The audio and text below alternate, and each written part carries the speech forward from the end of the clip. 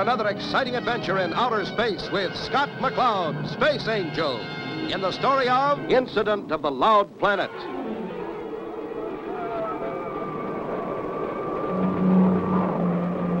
Our story opens at Earth Control on a routine day. The dispatchers are about to okay a Venus Junction space freighter launch. Venus Junction, this is Earth Control, over. Earth Control, this is Venus Junction. Go ahead. Here's your party, Chief. Space Freighter 005, this is Earth Control. Request granted. Launch your cargo capsule on orbit 2.76. Earth Control, this is Space Freighter 005, roger. Releasing cargo on orbit 2.76, over. Hey, what's this? Oh, no, it couldn't be.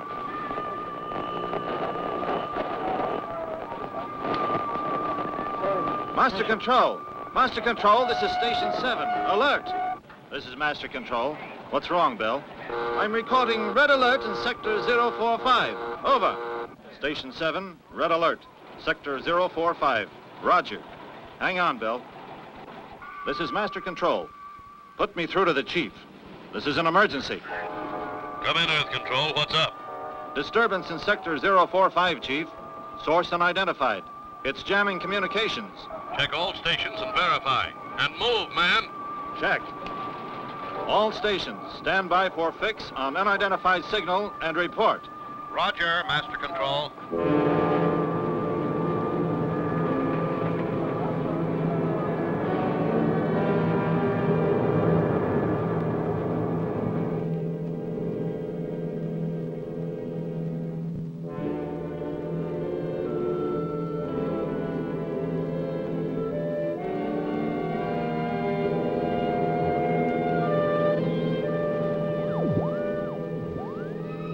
Johnny, you haven't touched a bite of your lunch yet. How long do you think you could keep this up without making yourself sick? You've got to eat. I'll eat, Mom. I'm just not hungry yet. Oh, dear. I'm okay, Mom. Just leave me alone, please. No, Johnny, I won't. It's high time we put a stop to this. I've put up with this beep, beep, beep of your equipment every day for 3 years now while you've searched the skies for your father. Johnny, it's no use. He's gone. He's not coming back. He is, too. I'm going to find him if it takes all my life. Don't stop me, Mom. Someday I'm going to find that wild planet. It has to come back. It has to. Oh, Johnny, dear, it's just no use. Oh, how I've prayed that... Mom! Mom, that's it! I found it! Look, it's the wild planet! We found Dad! Oh, Johnny, do something! Yahoo! You know it! I'll peek the game. Hit the bearing computer and recorder. And now what? That's it! In a minute we'll know the position and speed of the planet Sonics, and Earth Space Control can send searchers after it. I did it, Mom! I did it! I produced an element that can't be found any place on Earth. But, Chief, we put the data through the analyzer, and it's unable to locate the source. Put me through to the Starduster. It's operating in that area. Maybe we can get some missing data from the Space Angel. Okay, Chief. Stand by.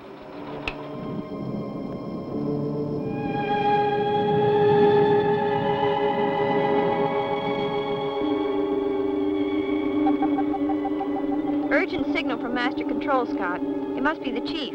Right, Crystal. Master Control, this is the Starduster. Go ahead, Chief.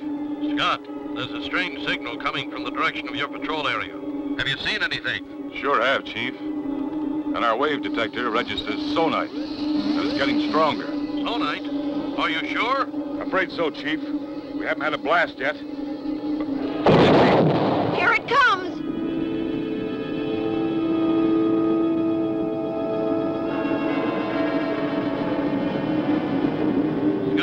Scott, are you all right?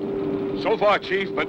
Hey, Skipper, our automatic guidance system is knocked out. We're coming apart at the seams. She's out of control. Where can the mysterious sonite signal be coming from? Will the space dart be able to escape its force? Be sure and see the next exciting episode of Space Angel.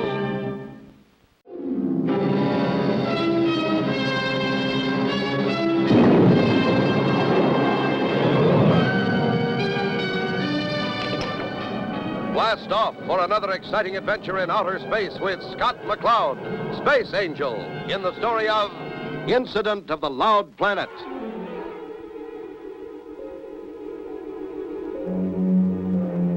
Remember last time, Johnny transmitted a signal into space and was receiving an answer when Scott and his crew were suddenly thrown out of control by a mysterious sonite signal. Scott, we're spinning!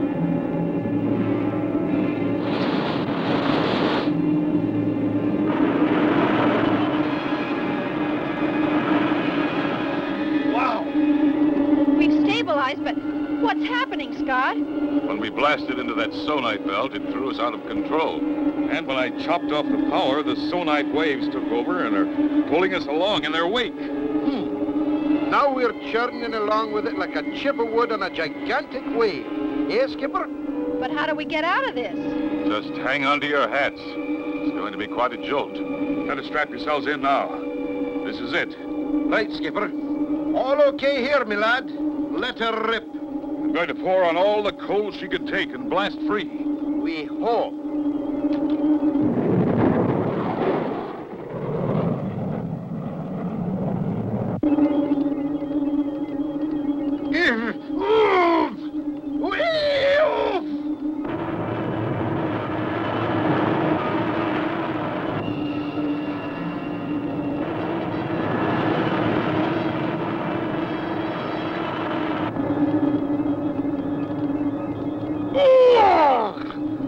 That felt like an elephant was standing on my middle. That's enough of that for one day. Taurus, you're just getting old. Earth Control. Earth Control, this is Starduster. Over. Starduster, this is Earth Control. Go ahead. Earth Control, this is Starduster. Clear pad for landing. Priority 1. Roger, Starduster. I'll notify the chief. Take pad 3.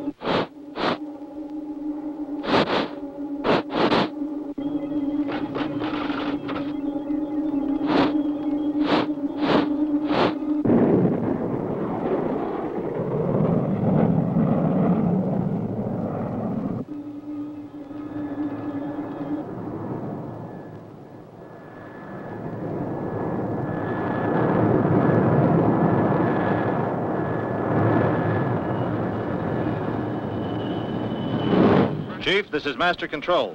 Space Angel just landed in the Starduster. Splendid, Master Control. Send the Space Angel right in. Yes, sir. And call Dr. Mace for an immediate conference. Dr. Mace. Yes, sir. Right away, sir. My viewer was knocked out and I never did get a glimpse of the asteroid. The sonite wave at that point was 2 space units across, Professor Mace. From that angle, I would say the sonite waves must have been transmitted from Earth. The sonite asteroid only magnified them and bounced them back. Then sonite transmission could knock out any spacecraft that got into the path of its transmission? Not the path of transmission, Scott. It's the bounce-back wave from the greater source of sonite that is dangerous. That's why we've got to find out who, when, where, what is broadcasting this thing. We're running the recorded data through now. We'll know exactly where it's coming from in a minute. Come in. Pardon me, Chief.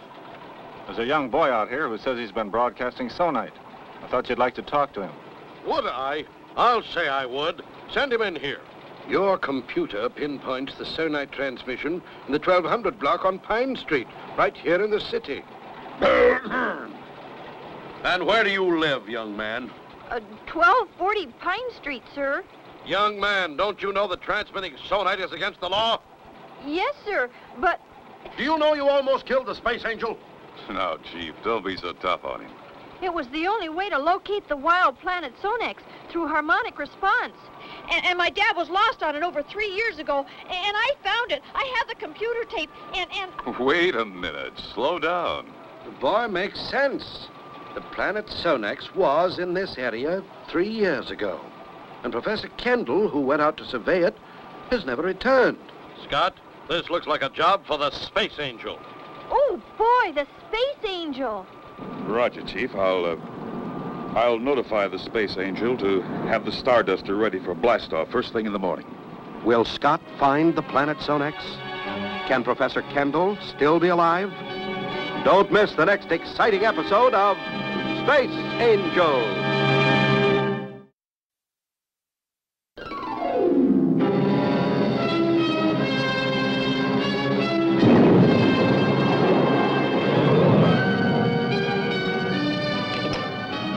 Blast off for another exciting adventure in outer space with Scott McCloud, Space Angel, in the story of Incident of the Loud Planet.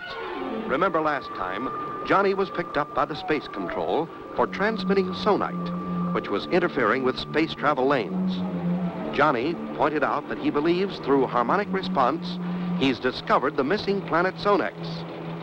The chief then ordered Scott to blast off and go in search of the wild planet Sonex, on which Johnny's dad has been lost. Scott, is the Starduster all ready to blast off on schedule? Ready, willing, and able, sir. Crystal's helping Professor Mace check out our new tracking gear, and Taurus is directing the loading of supplies. Where's the Space Angel? Can I meet the Space Angel? No, Johnny, he's already on board. I'll see if I can't get you two together when we get back. You're going along too, huh, Mr. Scott? You bet, Johnny. I'll be tagging along. Then will you tell him I know he can find my dad? I'm counting on the Space Angel. I'm sure the Space Angel will do his very best, Johnny. Thank you, Mr. Scott, sir. Okay if I go down and look over the Starduster? Sure, Johnny. Go ahead. Launching crew, report to platform 3. Launching crew. That kid's sharp, Scott. Could be he'll catch on that you're the Space Angel. I know, Chief. I'd better get aboard before he returns and fires more questions at me.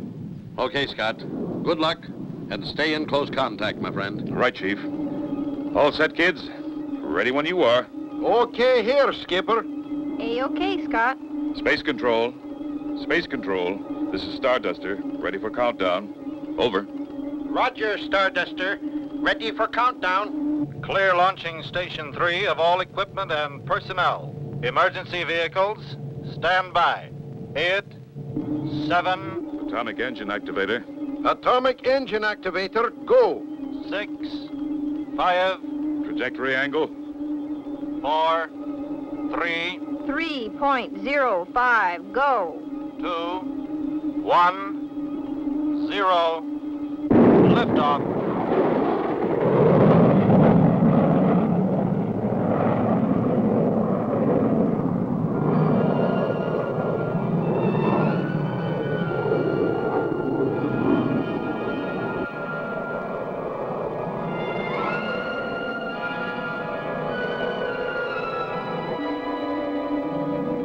We're free of Earth's gravity. I'll switch over to our own gyrogravity equalizer. Roger, Taurus. Trajectory looks very good, Scott. Roger, Crystal.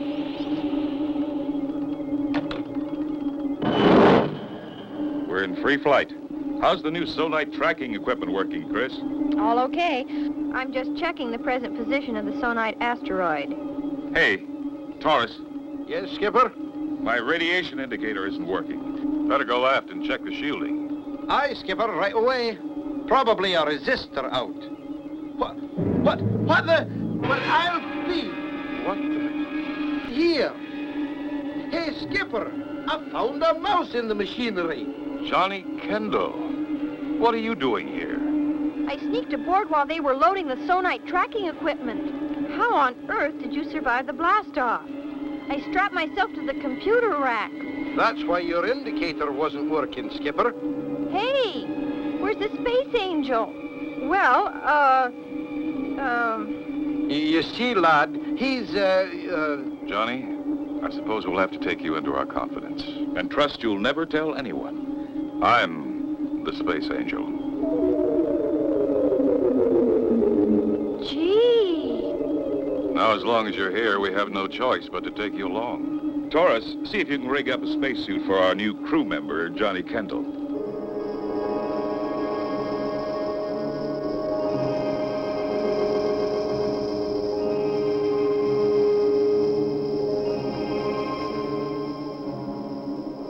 We're entering Sector 5. Oh, Won't be long now.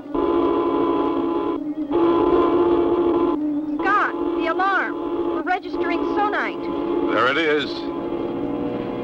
The Sonite planet.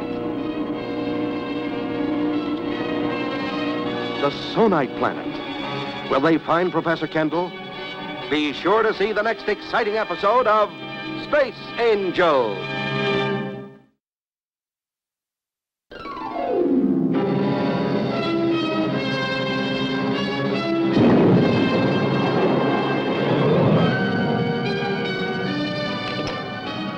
Blast off for another exciting adventure in outer space with Scott McCloud, Space Angel, in the story of Incident of the Loud Planet. You remember last time, Johnny had stowed away on the Space Dart. Scott had gone too far to turn back, so agreed to take Johnny along on their search for the Sonite planet and Johnny's dad, Professor Kendall.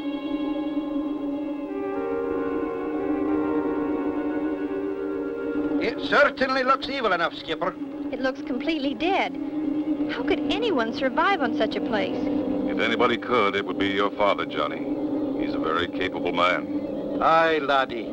I read one of his books on how to survive in hostile environments. Gravity reading .015. Moving up fast, Scott. Right, Chris. We'll drop into orbit now and survey this planetoid. Taurus, get on the analyzer and check for atmosphere content. Aye, Skipper. Crystal, check the radiation and ground conditions, please. Right, Scott. Aren't we going to land, sir? Not until we take a look around, Johnny. We have to know what we're getting into.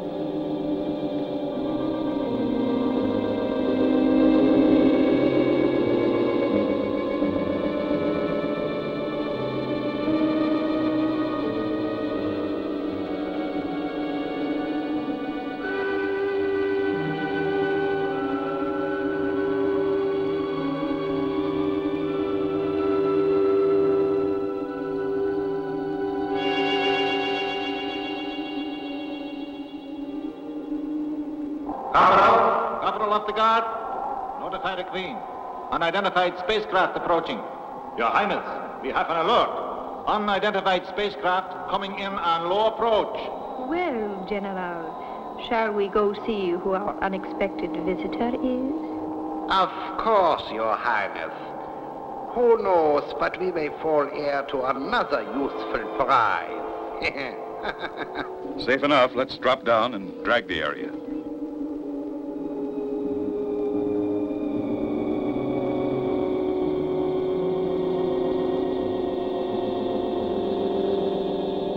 Any atmosphere readings, Taurus? Atmosphere negligible, Skipper.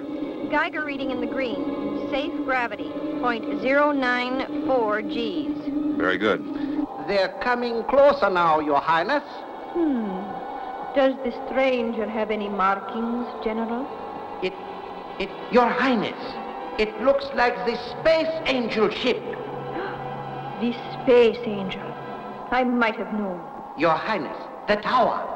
They'll spot the Sonite transmission tower. Of course they will, you fool. We'll just prepare a little surprise reception for the Space Angel.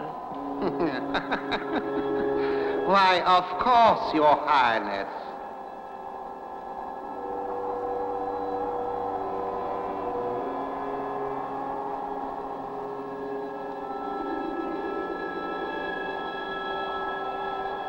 Sure hope my dad's down there. Aye, lad. Hey, look. Was that a tower? Out here in the middle of nowhere? Hey, Taurus, check astern. Aye, Skipper. Jumping Jupiter, it's a tower, all right. And there's smoke coming up near it. Then it must be coming from an underground installation. Oh, boy! Dad must be there. He's alive. He must be alive. Chances are pretty good, Johnny. Stand by, crew. We're coming about for a landing.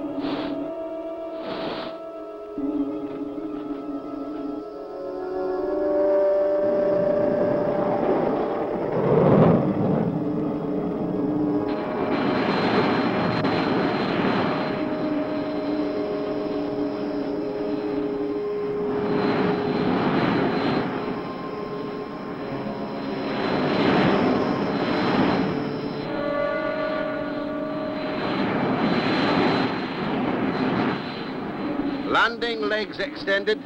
Steady, power. Steady. Power steady. Ready for touchdown.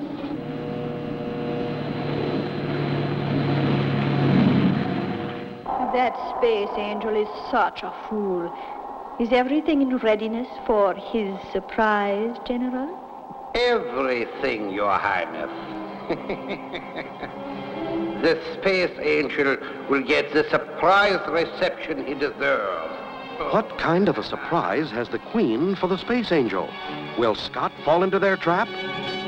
Don't miss the next exciting episode of Space Angel.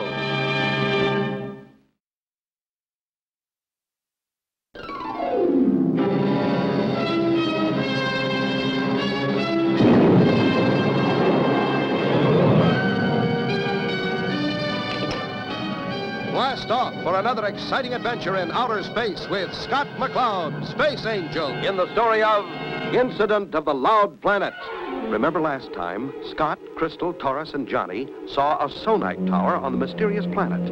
Unbeknown to Scott, Queen Zora and her henchman, the General, have spotted the Space Angel. Open outer panel. Outer panel opening. How's the suit fit, Johnny? Very comfortable, sir. Mr. Torres is a genius. A-okay here then, Crystal. The brave fool is opening the hatchway already. It is the Space Angel, all right. And a small figure. They're headed straight for our sonite tower. Checking communications, Crystal. Loud and clear, Scott. Look, Johnny, there's a door in the main building just to the right of the tower. I can see it, sir. Let us accommodate our friends, General. Open the sonite tower door. Yes, Your Highness. Look, sir, the door. Scott, be careful. Looks like somebody is inviting us in. Scott. Ah, our friends are trying to decide whether or not they should enter our trap. Are you ready, General? Most certainly, Your Highness. Okay, Johnny, this is it. Stick close to me.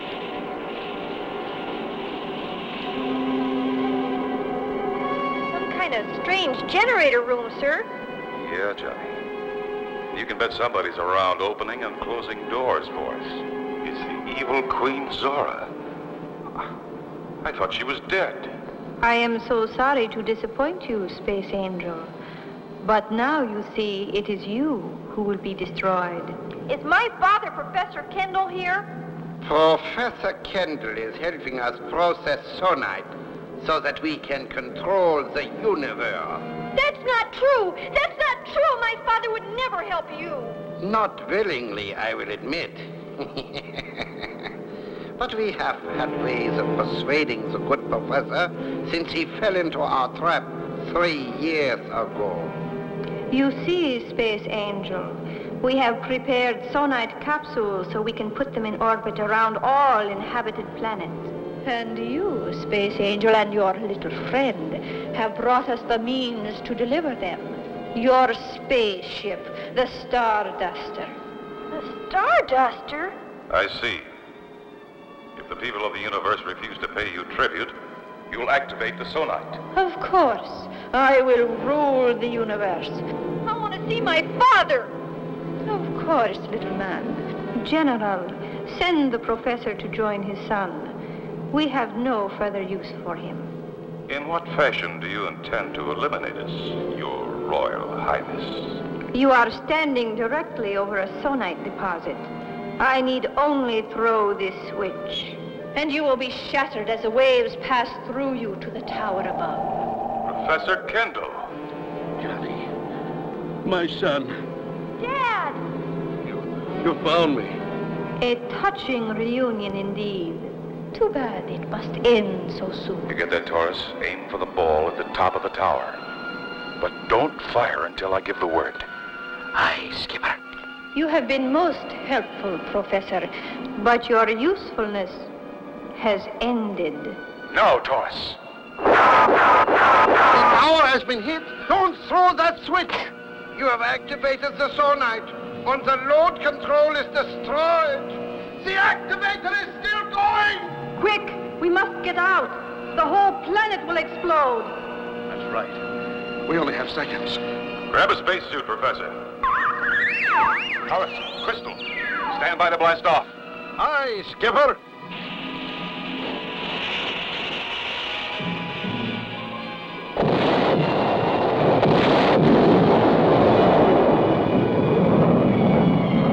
Quick, look through the viewer. Oh, by Jiminy Gully! I wonder if Queen Zora escaped. I don't know, Chris, but our mission is accomplished. If I knew who you were, Space Angel, I could thank you properly. That's right, Dad. But no one knows who the Space Angel is.